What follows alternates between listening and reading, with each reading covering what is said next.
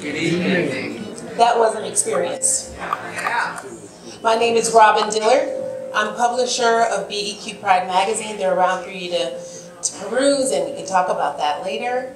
But right now, it's my job to talk to this brilliant man about what we just experienced. But before we get there, not everybody really knows you. So, what do your friends say about you? If your friends were to describe who you are, what would they say? I like vodka. I'm just kidding. Good answer. Since they're here, a lot of them are here, I think they would say that I am a loyal friend, that I'm a lot of fun, and that I'm committed to help leaving this place a better place. And I'm always happy. Most of the time happy. Until these things happen. And I'm still happy through those. But I think that's one of my best friends is here. Is that accurate? Would you add anything? I would just say good time. Good time. If you're going to be a good time, be a good time. That's right. Yeah. And good thing you said that, because that's really what we all need to talk about. People don't buy what so much, they buy why. So why did you create this film? So as I alluded to in the beginning, and first of all, thank you all for being so super quiet.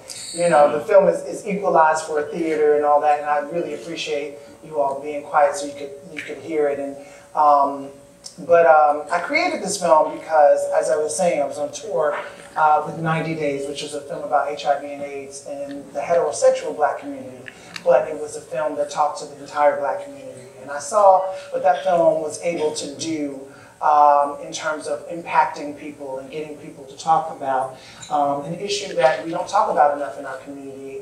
And as you know, HIV and AIDS disproportionately affects black people in general, and no one was talking to Black women. And so I saw what that film was able to do. I had no intention of doing another short film until I was sitting in that hotel room. And if you remember in April 2018, that was after all of these events were happening. The woman was calling the police on people barbecuing, Becky was involved. Becky, yeah. And then, the more grave ones, with the man getting shot in his own house by the police officer and all of that stuff. And so I don't like, being angry is not an emotion that I like. And I'm a doer. And so the best thing I know how to do is write and create. And so I wanted to create, and what I also know is that we presume that other people know what we go through in life, and that's anybody. We presume, whatever our identity is, we presume that you know what I'm going through. And a lot of times people just don't. They really don't, and they don't know what it's like to walk through this society as a Black man, and that you are encountered with all the micro and macroaggressions that we face from the moment that we get up to the moment that we get home. And sometimes your home is only the safest place that you are, and if that's safe. So I wanted to document a day in the life of an upwardly mobile, super successful family man. And with all his success and his money and his degrees, he's still a Black man. Still a Black man in America. In America. JC says it a different way. But it's the truth.